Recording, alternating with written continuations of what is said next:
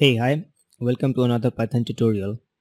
Now we will see how to take input from user and showing output. Also we will see how to save Python script in a file and then running it using command line or terminal. Getting input data from user is an important part of any user interactive program because in the real world a computer program takes user input, performs some operation on it and then shows the output to the user. Until now we were using Python shell and running the command directly in the shell. We were executing only one command at a time. But a program can have multiple commands to perform an operation. So we need to save our Python code in a file. For that, you can create a file at any location on your file system. But for now, I am going to use IDLE to create a new file. So go to File menu and select a new file option. Okay.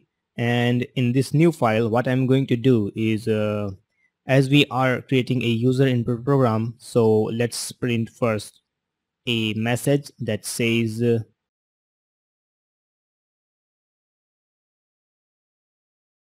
hello. This is a user input and output program.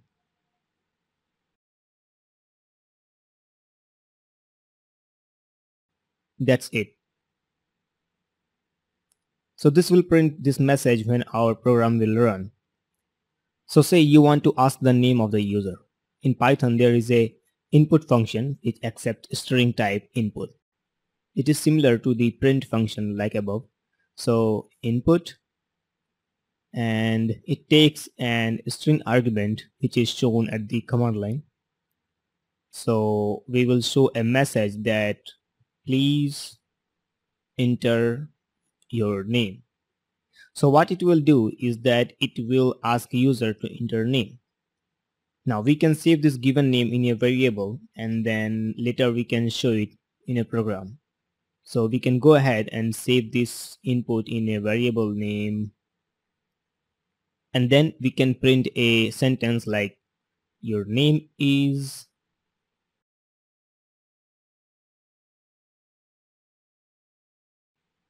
and then in second argument the name variable. Now we can save this program by hitting Ctrl plus S, and then it will ask for the save location. You can save it anywhere.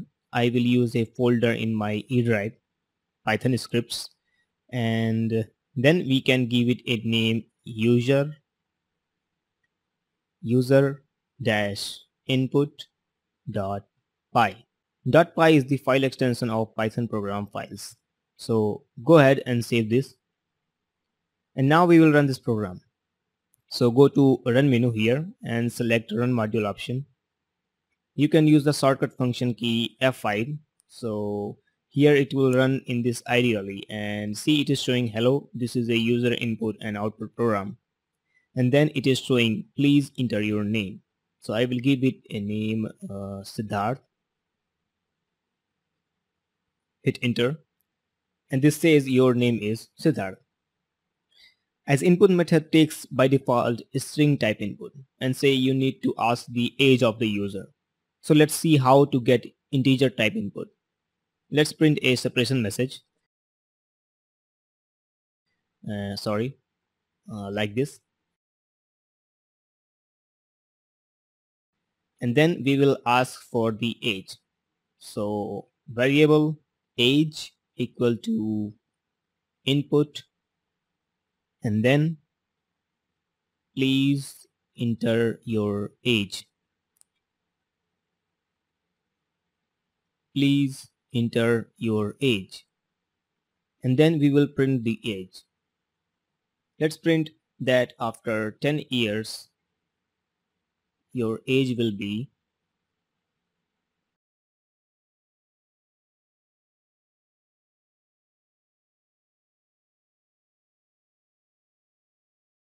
then add 10 to the user input age.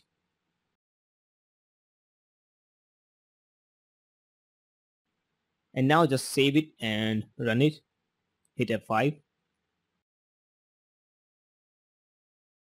So again it is asking for the name, say Siddharth, and then please enter your age. I will enter 25. Enter. And it shows an error and says can't convert int object to string implicitly. This is because this input function by default takes any input in a string format. So it takes 25 as a string and then we are adding an integer to a string. So how to solve this problem? Solution is that we can convert the input to an integer type. So let's add int here, and this will convert the input into integer and save it in a age variable. So just save it, and every time I run this program it asks for my name. So let's comment out these lines. So go to edit menu, format menu, and select comment out region. Shortcut is alt plus 3. So comment out this and then save and run it. Now here it says please enter your age. So I will enter 35, and it says after 10 years your age will be 45. Correct? So this way we can convert the input. Now other thing is that you cannot assume that user will enter only correct data. Means you need to validate user input. Consider a case when a user inputs any string value instead of integer. So again let's come here and run this program, and instead of a number I just write any string value like this and hit enter, and you can see it is showing error that invalid literal for int with base 10. That is our user input. This error is because we are giving it a string value like words which cannot be converted into integer. So we need to validate this user input. When we are giving any invalid value, then it is showing exception. So let's handle this exception. We will use exception handling in Python, which is done by try, except keywords, and also we will use loops so that when user input any invalid data we can show a message and again ask for the age. So let's put our code in a loop. We will use while loop. So write while true colon. This is a while loop syntax. Hit enter. Notice now the cursor has some white space on the left, means it is indented. Python uses indentation for identifying the code block. So this indentation here says that whatever code here will be, that will be inside the while loop. So now let's handle the exception. So write try colon, and inside this try block put this age inside and then put break. Now if any exception occurs, then we have to handle this. So get out of this try block by pressing backspace, write except, and inside this we will print this is not a valid number.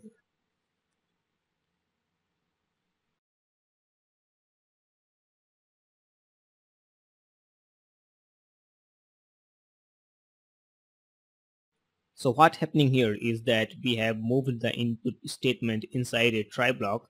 This means that it will try to execute that line, and if there is any exception, then it will move the control to accept block, which will print the message that input is not a valid message, and again pass the control to try block.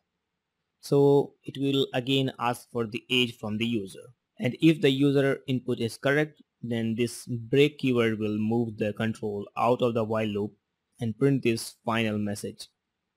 So let's save and run this.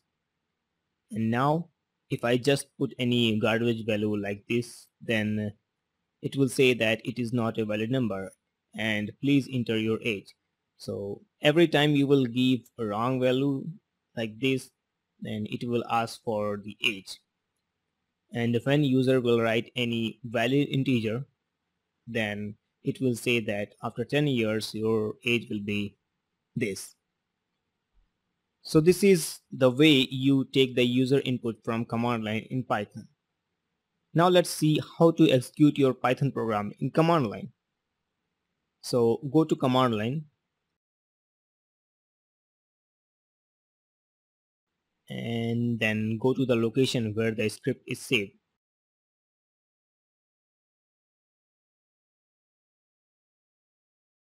Sorry, the script I created is inside Python scripts folder in E drive.